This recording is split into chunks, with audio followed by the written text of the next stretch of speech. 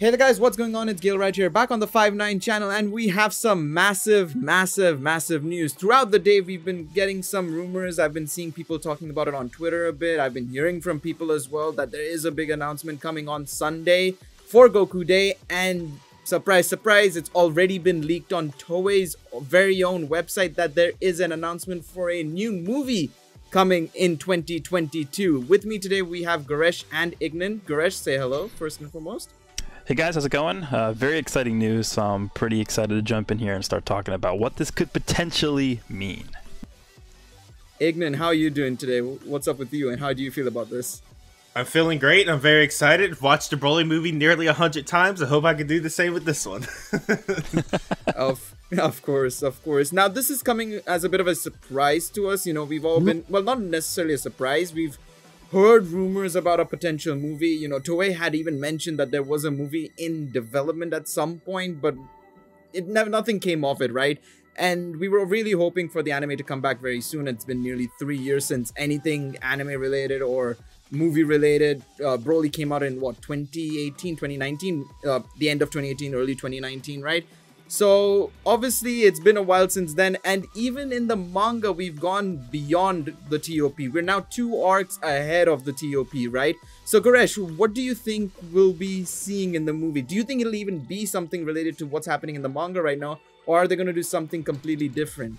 Well, before we even jump into that, the first thing I want to just mention is how this even came about. Like, how do we even know that this is happening? And I think the gist of what happened was there was some reference to this on the actual Toei site for Dragon Ball Super or something like that, and there was like a block that was listed on the site. It's like, oh, like a special Goku Day announcement, because again, for those that don't know, Goku Day is May 9th, so they had that announcement set for May 9th. So I think we should quote unquote officially be receiving this announcement on, you know, May 9th. But in terms of what I think this movie is going to have in it, it's hard to say, because there's some issues here, right? The manga at this point has already gone forward 2 arcs ahead of the anime, right? The anime ended with the Tournament of Power, and then we had the Broly movie. I sort of count the Broly movie as part of the anime because it's still an animated form of the story. And in the manga, you know, we've gone through the entire Moro arc, which is a major arc. Like, it's, you know, if that was an anime, that would have taken as long, if not even longer, than the Tournament of Power did, which, you know, many episodes.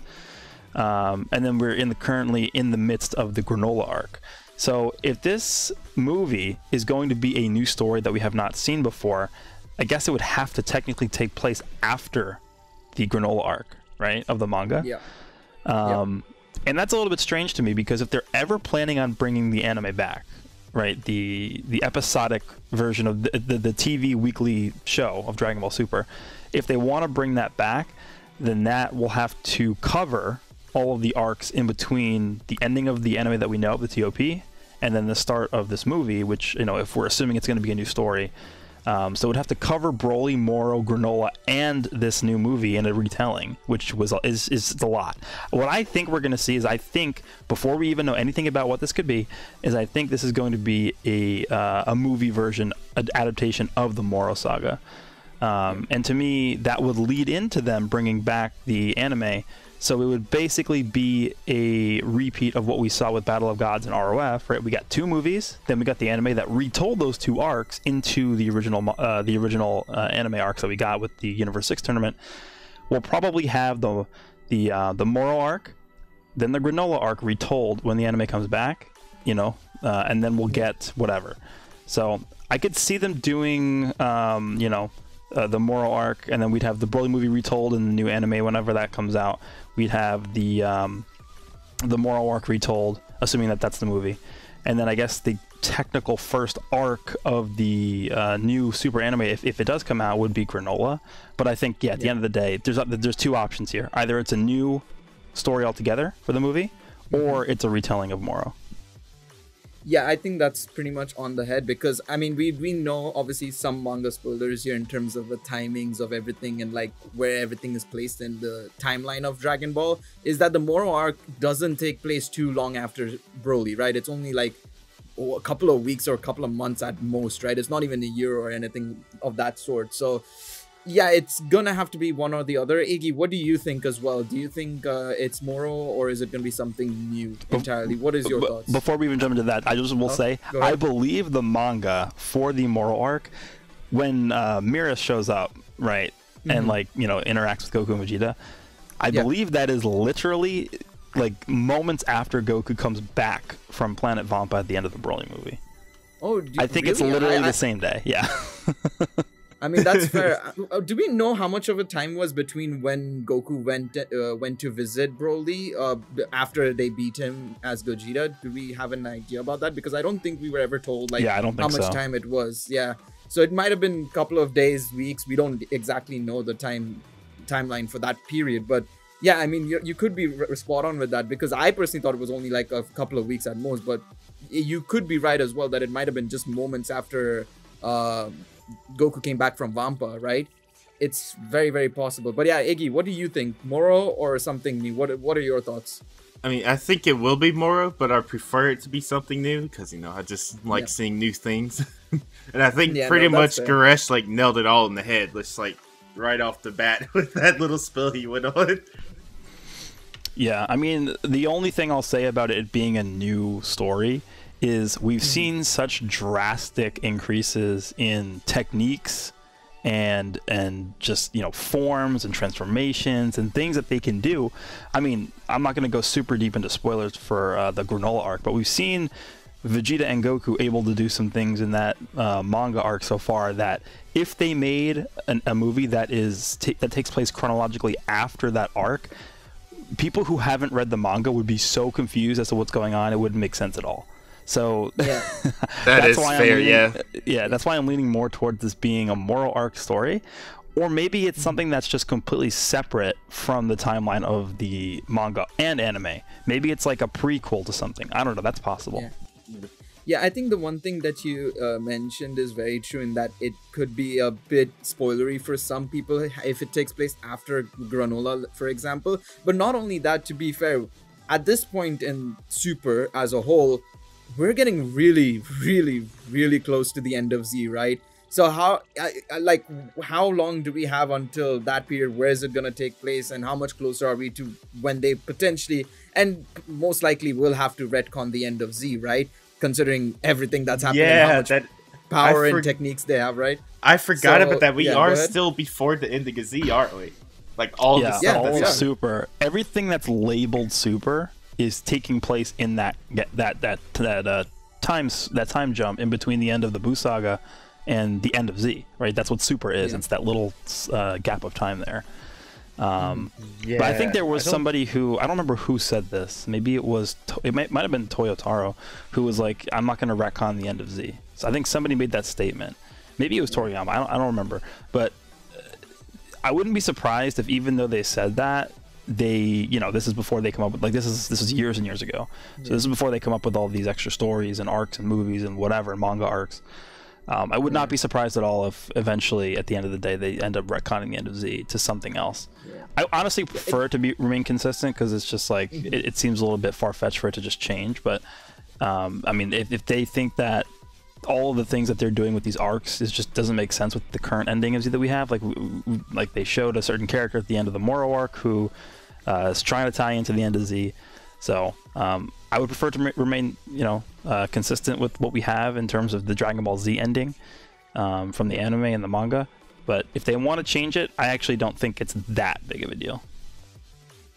Yeah, I can completely agree with you on that one. Of course, it's coming out in 2022. We know, obviously, the movie, it's in a movie format and whatnot. But do you think there is any particular reason why they're so hesitant in coming back to a weekly format, Goresh? Maybe you might have any insight on that potentially.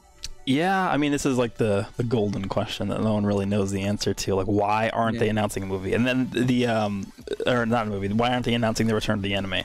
And the analogy that I always give is, you know, instead of focusing on Dragon Ball, like, we know Dragon Ball is pretty much their best-selling IP at this point for Toei and for Shueisha and for all these companies that are interacting with all these manga and anime IPs. Like, you compare it to One Piece, right? Dragon Ball outsells One Piece at this point. It's actually just, we have the numbers. It's a fact that it outsells One Piece. and they're so focused on the One Piece anime and the One Piece movies, and it's like, why are they focusing on digging for silver when they could be digging for gold, right? It doesn't make any sense in my opinion, and there has to be some reason that we just don't know about. Maybe it's, you know, people who are instrumental to the Dragon Ball IP specifically just don't feel like it's time to start the anime again. They had a big success with the Demon Slayer movie. I believe that was also Toei, right? No, that was Aniplex. Okay. Was anyone, I mean, maybe they're seeing the success for the Demon Slayer movie, and they're like, okay, maybe we can, you know, replicate this in some way with Dragon Ball. So that might be something that's going into their decision with that. But again, I really don't know. This is a good question for the comment section. If you guys if you guys watching this video have any idea why they are not bringing the anime back after 3 years, even though it's Dragon Ball and people would literally just watch it no matter what, let us know, because I'm curious. Another thing I was thinking of course, is like as you mentioned, the Demon Slayer movie. But I feel also their own success with the Broly movie, even though it didn't break as many records as say Demon Slayer has and whatnot, it still was a solid success considering an anime movie and whatnot, right? So I think that might also be a factor in it as well. One thing I was going to mention as well is that there is a possibility, it's a very small possibility in my opinion, but what do you think if the movie was non-canon? Iggy, we can start with you and then Goresh can chime in. I'd actually like the movie to be canon, because I know it's a weird reason. It's like the whole non-canon debates and stuff that people have are just so annoying. Yeah. I'd really prefer for it to be canon. I mean, what about you, Goresh? This is kind of, I don't know if, like, so by non-canon you mean like it just doesn't fit in the timeline? Yeah, it doesn't fit in the timeline, doesn't have to correlate to anything in the story. It can be its own thing. If, say, they decide to bring in, I don't know, for some reason they give Vegeta UI, even though we know he does, obviously, we know that he's been very hesitant in going UI, but say he wants to go UI in this movie for some reason. What if that happens, but it's not related to the manga or whatever, right? Yeah, I mean, that actually is consistent with what we saw for pretty much every single movie that was part of Z, right? I mean, we had, what, 13 movies for Z or something like that, 15 with Battle of Gods and ROF included. And it's like, none of those movies, except for Battle of Gods and ROF, were actually canon to the story of Dragon Ball. They were all in their own timelines. So they could do that now, again. I think at this point, the audience, you know, it being so much later, you know, anime and manga are so much more, I guess, accepted across the world. The anime has grown so much since it first started airing, obviously, for Dragon Ball. I think people would be a little bit less accepting of a non-canon movie. I mean, people definitely would just like the fan service, I guess, of it if they did something like I don't know, UI Gogeta or something, you know. It would be cool to see. I think people wouldn't take to it as well nowadays. I think if you compare this to something like Fusion Reborn, let's just take that as an example. So Fusion Reborn obviously was the introduction of Super Gogeta. They had Janemba. Those characters are non-canon, right? They're not canon to the original Dragon Ball Z story. People are okay with that back then. It's just how it was. No one really knew too much about what canon even meant back then, I don't think, and they didn't really pay attention to that. But nowadays, with the internet and everything, it's so much more ingrained into what we like about the story. Like, I think one of the reasons GT is not as liked as it should be is the fact that it's just non-canon, and people just see that it's non-canon and they instantly think less of it, right? Yeah. So I think that's a factor to consider. I personally would actually not mind if that was the case. Although if I'm thinking about all the different possibilities of what this movie could be, I would actually prefer it to be a prequel to something. Like maybe it's a retelling of something from Dragon Ball. What if they did that and then they sort of like went through the stories that they did, kind of like the Path to Power, but like a more modern version of maybe some of the other arcs in there, because that only went through the Red Ribbon Army saga. Maybe they could do a retelling of like the Demon King Piccolo saga in movie form or something like that. I don't know how well that would sell nowadays, just because we're so used to all the power-ups and, you know, wizard beams and stuff like that. Like, it's just craziness going on, sparkly power-ups and lights shining and stuff like that. But yeah, I don't know. I mean, we kind of seen that how that was treated when GT first came out with the Black Star Dragon Ball saga, them going back to that more natural, more basic era, and then that wasn't so well received, right?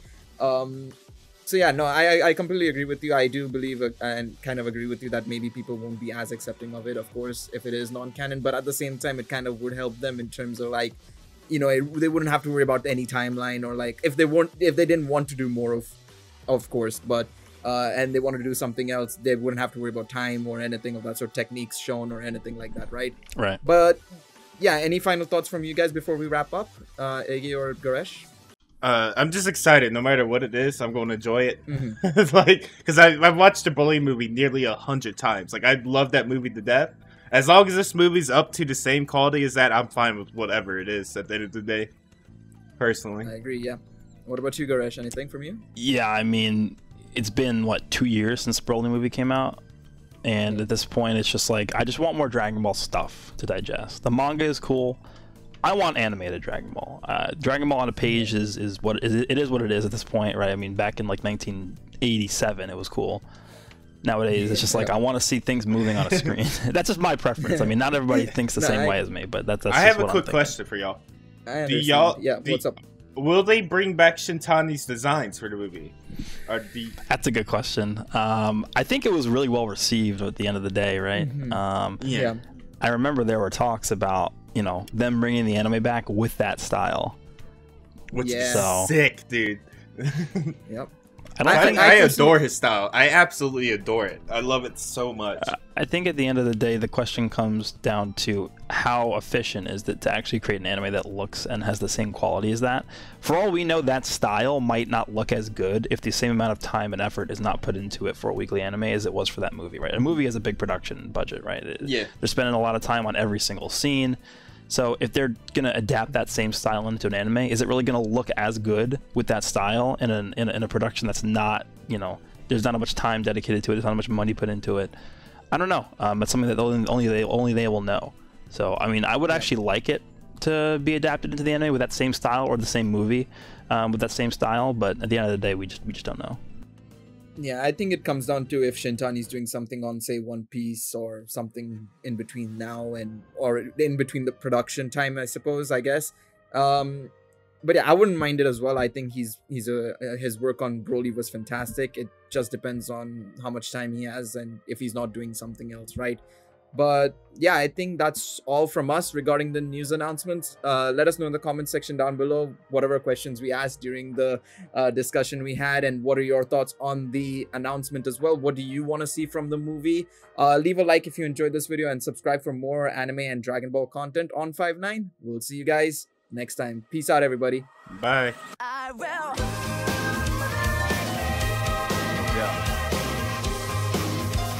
Gonna take it up like this, y'all.